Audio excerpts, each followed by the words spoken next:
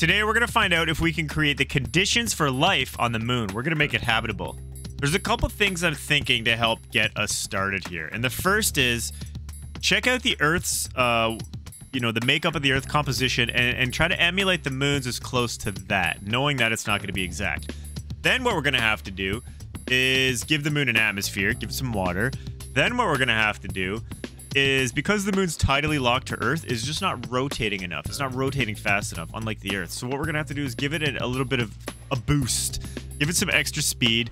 Get that rotation going so that all parts of the moon can be nice and sunned for life. And I think we'll start with that and see what happens. So the first step is, let's click on the Earth here and let us take a look at what is going on. Average temperature is about 7 degrees. The speed of the Earth is 30 kilometers a second.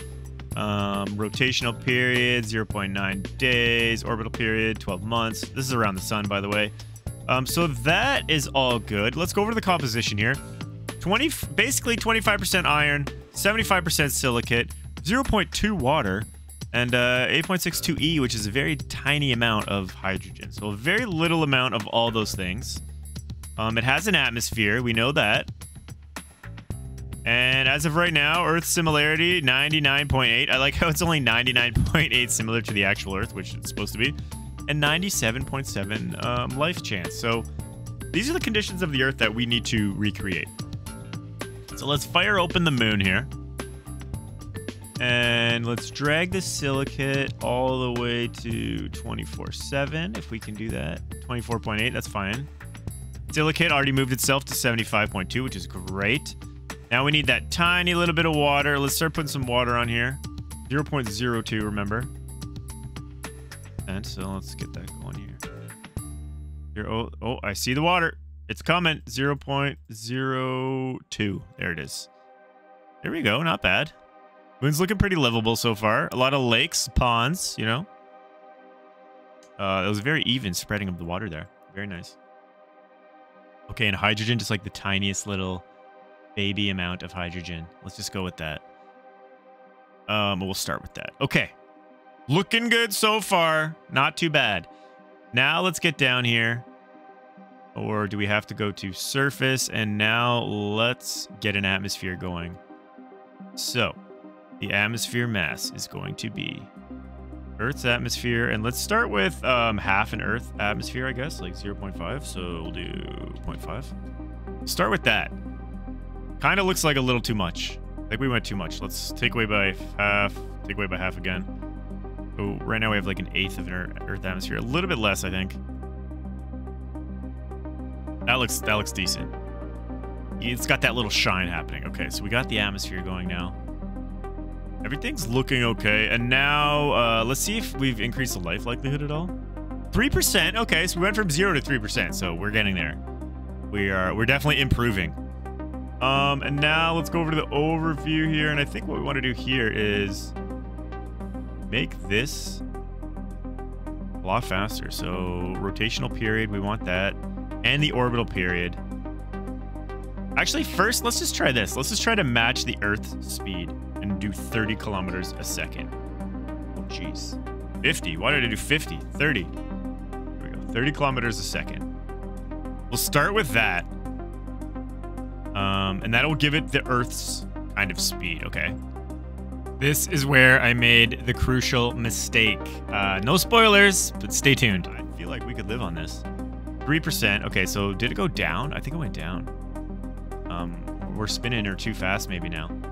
But anyways, let's keep all this going normally. And let's speed up time and see what is going to happen here.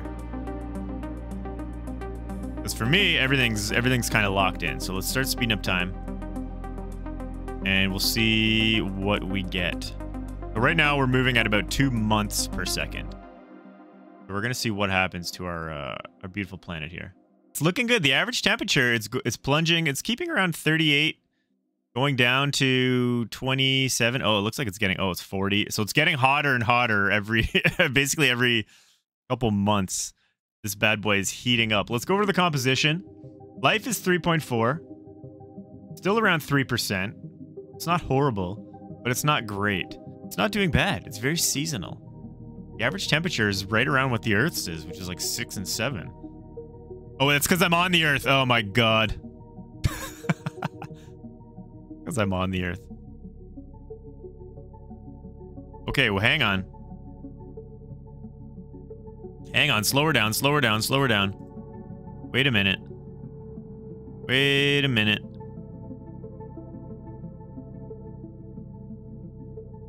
Where did the moon go?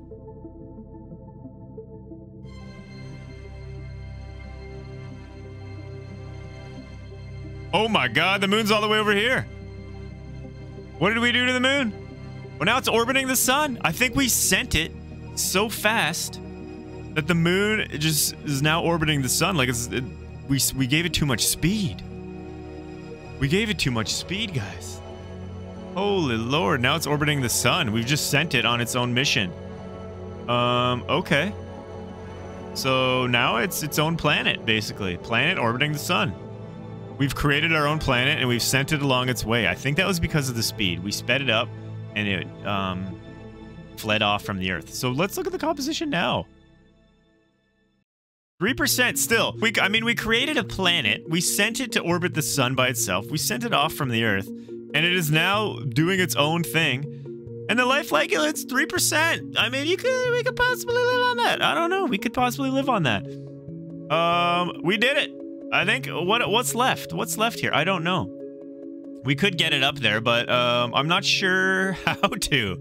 So if you guys know, if you guys have any ideas on how to better terraform this planet, please let me know, because I would love to know.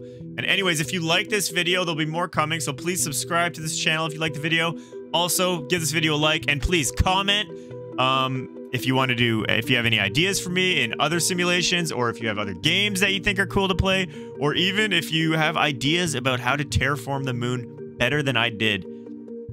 Because this is only 3%, so I think we can get it up there. But anyways, if you guys like this video, please, thank you for watching. I don't know what I'm saying anymore. We'll see you on the next one.